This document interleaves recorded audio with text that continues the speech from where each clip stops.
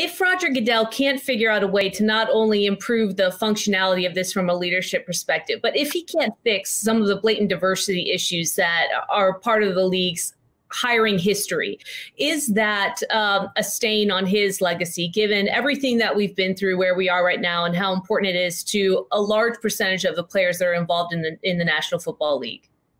Well, he's got to give something back to the game. The game's been generous to him, and I think he can do that by setting up an NFL Academy for leadership.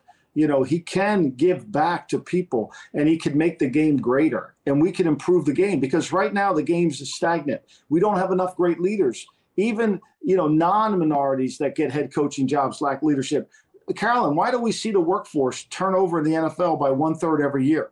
Now, we understand it's a harder job to get to the United States Senator, but we see a turnover over at 1/3 almost every single year. There's something wrong with the system. There's something deeper than just hire a coach. The hiring process is wrong. The candidates haven't been trained. It needs to get fixed on every level. And if you're the commissioner of the league, that should be your #1 job.